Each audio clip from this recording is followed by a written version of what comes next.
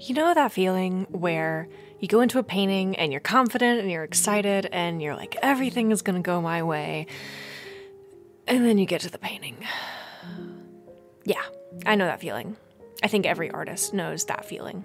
And today I want to talk about why that happens. Because it's really easy to be able to look back at that painting and think, God, there must be something wrong with me. Maybe I'm not as good as I thought. But having coached artists through literally hundreds of paintings, I have found that this is rarely the case. That's right, I am here to tell you it's not you. It's your reference. And that's what I want to talk about today. How you can identify whether or not your reference is what set you up to have a frustrating painting, and where you can go from there. So for today, I'm going to be sharing my process of working on a painting that I am pleased with. But it was absolutely a tricky one. In fact, I was working on the kind of painting that I most often warn people against studying. If you want to get good at portraits and you are working on your value skills or your color mixing, this is exactly the kind of portrait I always encourage artists to avoid until you are so secure in your way of working and you're so confident that you can really give this kind of composition everything you've got. And that is doing a painting that is backlit or has rim lighting, as this particular portrait does.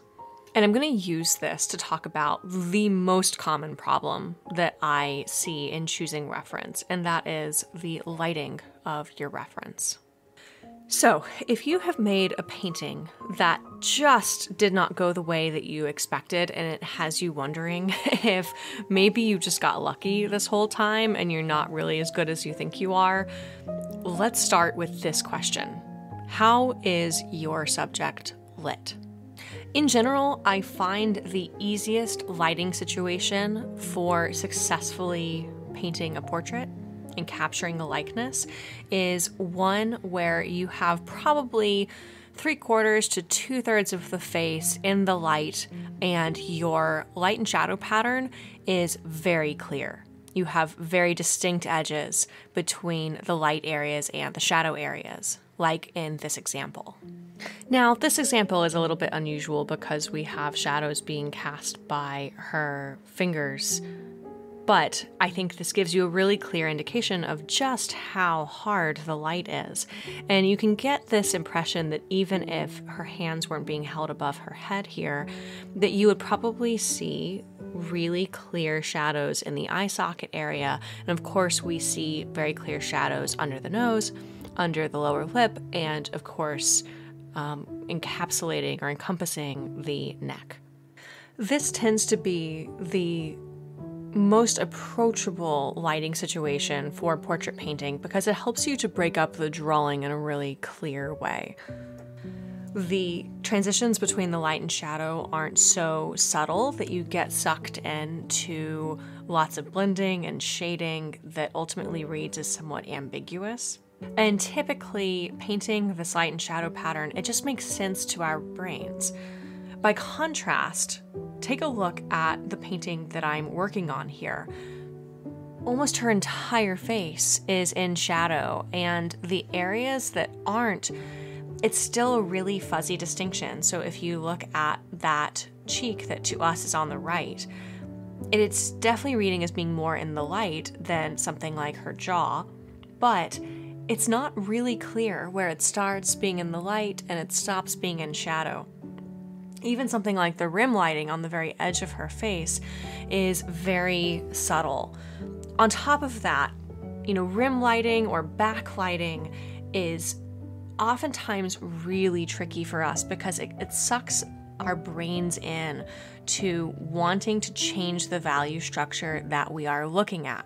So it's really, really easy when we look at a reference that isn't lit from straight on, where the majority of the face is in shadow, for us to try and artificially lighten the face and pretend that there is light hitting it. It leads us to change the value structure. It leads us to mix up different color. And oftentimes we just lose a lot of the landmarks of the face in that process. Now, here is a lighting situation that is something in the middle, and that is overcast lighting, where we don't really have a clear distinction between light and shadow at all. In this image, we have a general sense of where the light's coming from because we can see a shadow that's being cast by the jaw onto the neck, and we can see areas that are lighter than others. Something like the bridge of the nose, the tip of the nose versus the underside of the nose. Same thing with where we see the light hitting the lips. But there's just not a lot to go on here. I find that this, combined with images where the entire face is in shadow, these present really similar challenges.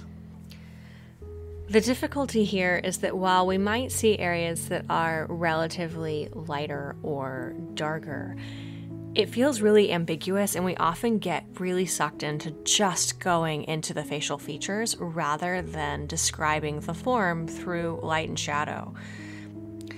It also tends to feel like we are just left to our own devices for more of the face as a result.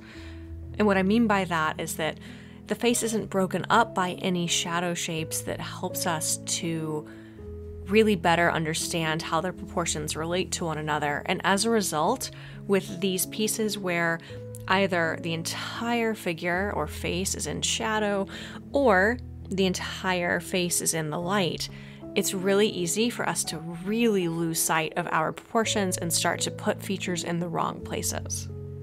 Now, somewhere in the middle here is a reference like this one, where we do have a sense of light and shadow, but it's a very gradual transition between the two. This is where we get into that situation where it's a little bit easier than the examples I just gave, but that transition between light and shadow is so sloping, it's arrived at so gradually that it's really hard to say exactly where the light ends and the shadow begins, and that can kind of create the same pitfalls as with the previous example.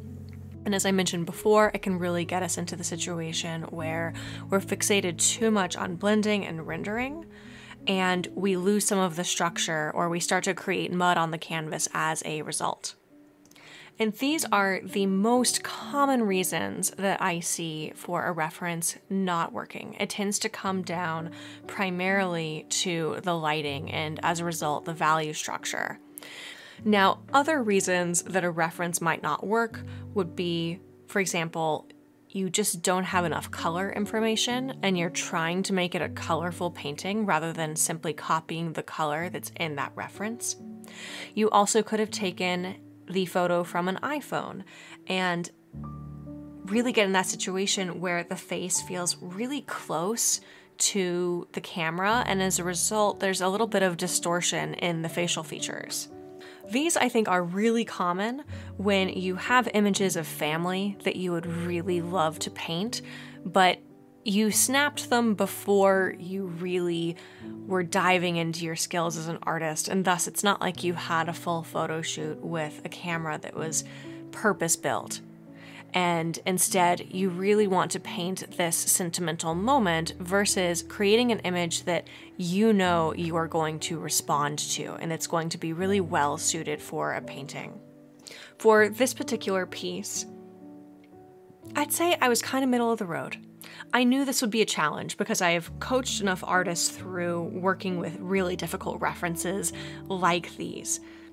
And at the same time, I think a little bit of hubris got to me as well, and I thought to myself, I'll figure out how to solve it in the middle of the painting. If you ever have that thought, you are mistaken. Ask me how I know. Every time I have gone into a painting thinking, I don't know what I'm going to paint for the background, but I'll figure it out. Or I don't know how I'm going to overcome the fact that basically all of the face is in shadow and none of it is the color that I really want. I'll figure it out. You are going to be very lucky if you come away with a painting that you are happy with at the end of that.